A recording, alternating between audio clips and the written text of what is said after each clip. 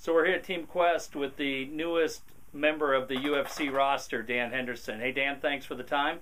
How you doing? I'm doing all right. How you doing? Good. Well, last time we talked, just a couple of weeks ago, the deal had not been agreed to, but now it has. Your feelings? How's it feel to be back in the UFC, getting ready to fight in the octagon again?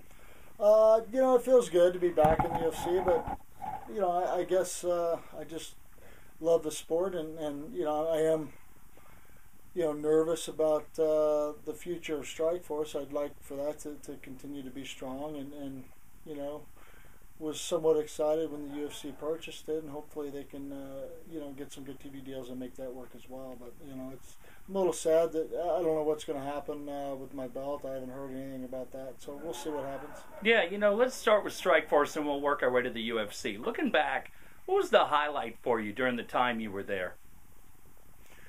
Well, the highlight definitely was fighting and beating Fedor, for sure. Even more so than Feijiao? Even more so than winning the belt? Even more so than winning the belt. I don't know. I just I've always respected it, and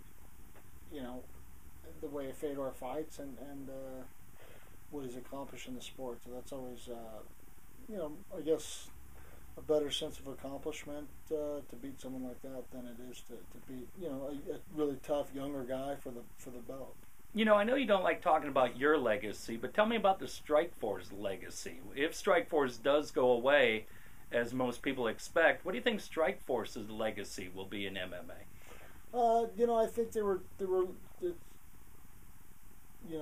coming on strong and starting to do real well, and I don't know if the history is there enough at that level to really give them a solid legacy, but I think they definitely have made an impact in the sport, and hopefully still continue to do so in the future. You were in Denver this past weekend. A bunch of things to ask you about that card, but let me just start with being back at the UFC. I know you had been to the event, I believe, in New Jersey earlier in the year. Strikeforce is a lot of fun. There's an energy, but being at a UFC fight, it's really unmatched. As you're sitting there ringside thinking, man, I'm coming back to this. Exciting? What's the feeling like for you, knowing, hey, in just a couple of months, this will be me? I actually wasn't thinking that at all. I was just enjoying the fights and watching them, and seeing how it was. I've been to these events for the last 14 years, so it's I wasn't thinking that this is going to be me in 2 months, but it's I know that they definitely have the biggest crowds out there right now, and do the best job as far as putting on a show. So I am excited about that, and to really continue to strive and do better myself. Well, that main event wasn't just another fight. In that fight, Rampage Jackson, the guy you know well, John Jones, a guy who a lot of people say if you defeat Shogun Rua, you could be up on that dance card for John Jones. What'd you take away from John Jones' performance this past Saturday night? I would love to match myself up with him one of these days, whether it's for a belt or not. He's just one of those awkward fighters that makes it funner to fight. It makes it funner of a challenge. It's not the same type of challenge. He has some different tools that he uses, and it's always funner to figure out how to beat him. Was the altitude a factor for guys up there? Not just Rampage, but it seemed like it took effect on the heavyweights. Think the altitude played a part in any of those fights? It looked to me like guys were a little more tired than usual, breathing hard, and I'm sure the altitude affected them a little bit. Tell me about Shogun Rua. That fight is now official, November the 19th in San Jose, main event. Never fought him in Pride, if I'm right. What is it about his game that concerns you? What do you have to do to win? Shogun's a tough fighter. He's been around a long time, and has been in there with some of the top guys and done well. And he's well-rounded. Throws some nice knees and some nice kicks. He's got some power in his punches, and he's just well-rounded. With that being said, I think I'm better in every aspect than him, and I should definitely do well in that fight. 5 round, even though it's not for the belt. You like that? It is a 5-rounder, but I think I think I'll be able to wear Shogun out, so it could be definitely an advantage for me. And then, have they told you anything, Dan, in regards to if you win this fight, seemed like they were talking John Jones, Rashad Evans, and you understand that Rashad's been out there for a long time. But if you get by Shogun, are you under the belief that you'll get the winner of John Jones, Rashad Evans? I should have a title fight, and they were wanting me to fight Henderson solo my first fight back to UFC, but he'd be about the only guy I'd fight at 185, and beyond that, I would hope that they would have tried to unify the belts right off the bat with me, but they're not. But who knows? I'm not the guy writing the checks or in charge, so I'm just out there to fight and do well and make sure that every fight I have is a big one. So, that would be a big one. But there's a number of other fights as well that are big. Now, one thing that I don't think people understand is you keep yourself in phenomenal shape, and we're here September. That fight is still 6, if not 7 weeks out, not looking at the calendar. When will you really amp it up, if that even makes sense, watching how hard you went at it today at Team Quest? When do you really start amping it up for Shogun, or is that process already started? It pretty much started last week, but if you were at practice today, you were probably watching me huff and puff a little bit. I got a ways to go, but this is just the beginning of my training camp. I got about 2 months to go, and I got a little tired today, and I felt like I was in Denver. Dan, do you enjoy this though? I mean, you're such a mellow guy, and you talk about that you can go to Denver and just hang out ringside and not really be caught up in anything. What is it about this game that you love so much? Is it the competition? Is it the actual fight itself? What is it that makes you keep getting back in the octagon? I'm